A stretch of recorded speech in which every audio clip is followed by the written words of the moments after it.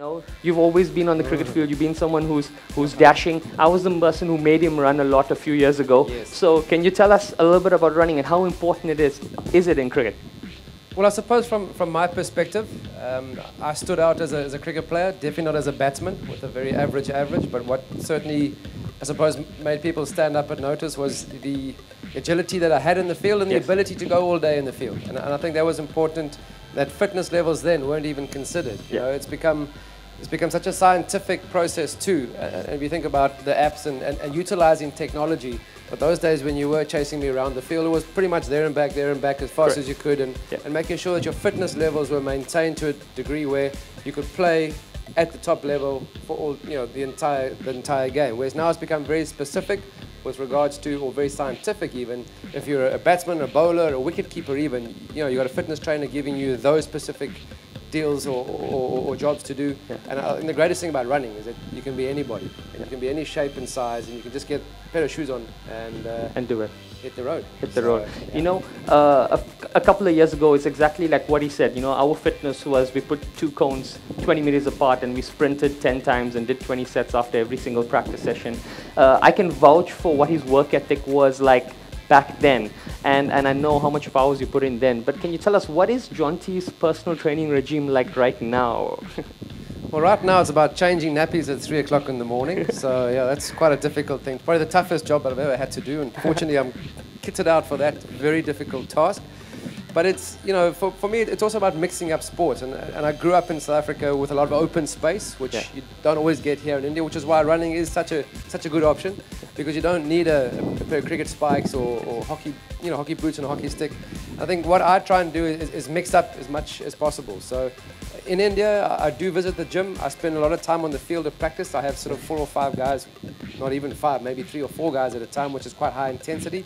But in South Africa, at home, I get a mountain bike, I've got a surfboard, I do have a pair of running shoes which sit there and cry and look at me and want me to take them out on the road a bit more often.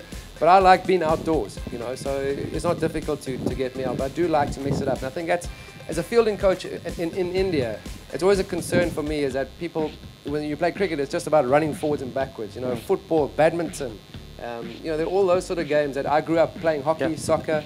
They all allowed me to field the way that I did, because it's sideways movement and it's giving you agility and explosive power. And as soccer players, one behind here, will show again that it's not just about running forward. Yeah, super. Jonty was the person who taught me that all those hours of practice is about preparing for an opportunity you don't know you're going to get. And that was one secret and one tip that I learned from him. So, and I've kept that with me all these years. Fantastic. Pay me later. Sure. Super. Fellow running ambassador at Puma. She's a marathon. She was one of the fastest women at the 2013 Mumbai Marathon. Please join me in welcoming Lisa Hayden.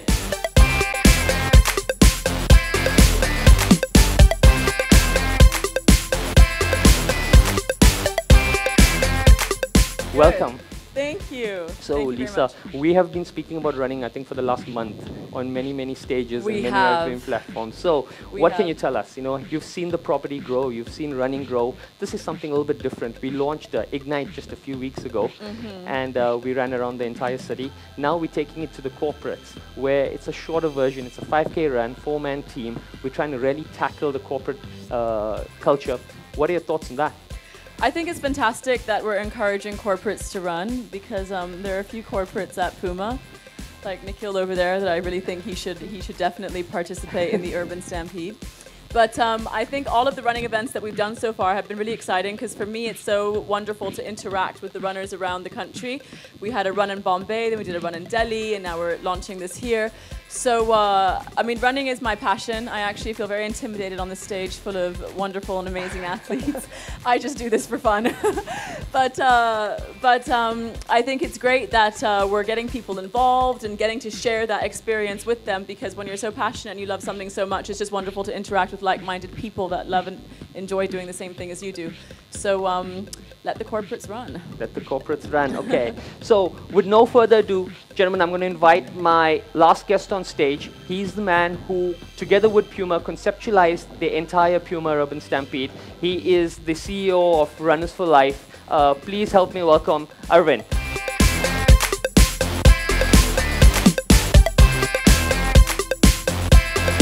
why don't you just share some thoughts? What was the vision behind Puma Urban Stampede? You've grown a phenomenal property, and we're going to see numbers like nothing else. So what were you thinking? You've brought us all here. Share us your thoughts. I think you got that. What was I thinking?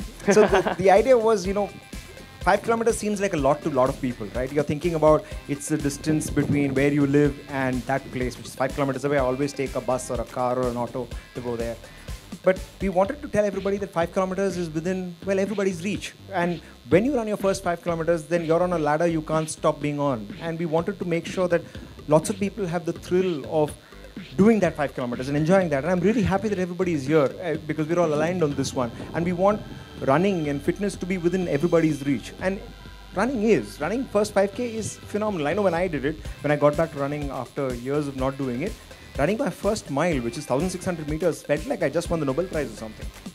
So that's how it started. Absolutely fantastic. So are you going to take us through, you've got us here, you've got some sporting icons, you've got some CEOs, I believe you've designed a bit of a race, I believe you have a t-shirt to launch. You want to just run us through what we're going to be doing today? Yeah, I think the first thing that we have to do is really, we've got, one of the reasons why all of us are here is because the new look of the year is here. So if we can have the t-shirts up and if we can give it to every one of them, we'll take the mics away for a moment.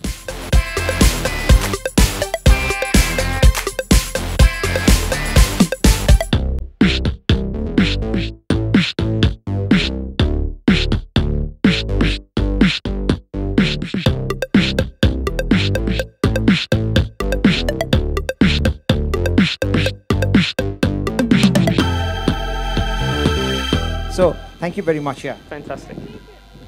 No, 5 kilometers in you've there. You've got to earn these. Come on. Fantastic. Yeah. So, now we go to the part that I really like, okay? We put a relay race for all of you guys, right? So the idea is not to run 5 kilometers because I don't know how many of you have got 25 minutes to wait, or 30 minutes in my case, right? Now, we've got teams, and the teams are as follows. I'd like people to stand with their teams. It's Abhishek and Sandesh are one team.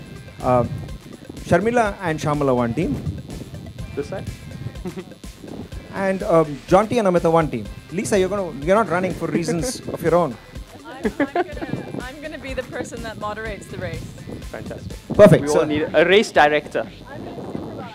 Yeah, perfect. She's so her judgment is final, right? I'm gonna supervise the athletes. Yeah. So the race is a 100-meter relay. I mean, it's a 2 into 100. Which team do you think is going to win? Oh, okay. Hang on a second. I'm gonna go with Shamal and our girl power over here. Our girl power in pink. she's got the longest legs. If you have to.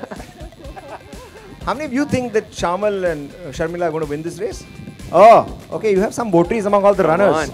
I don't know. I'm not so sure about that.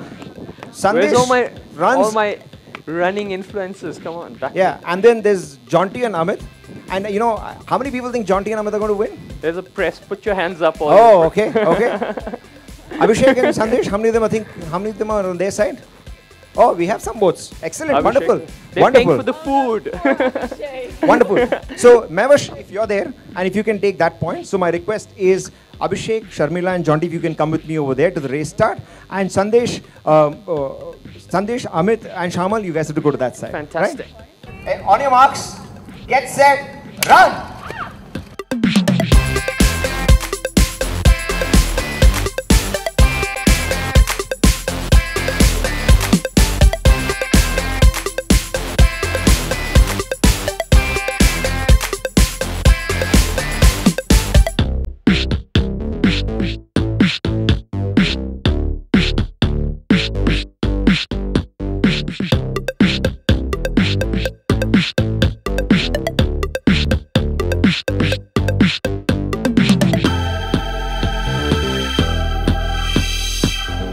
By a hair's breadth, and then some, Shamal and Sharmila.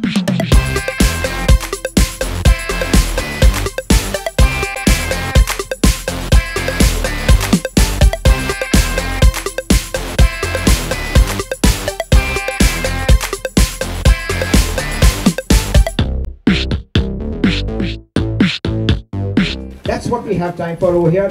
Thank you so much for all of you coming here. I hope all of you enjoyed yourself. The idea is to have a blast and to run as swiftly as you can.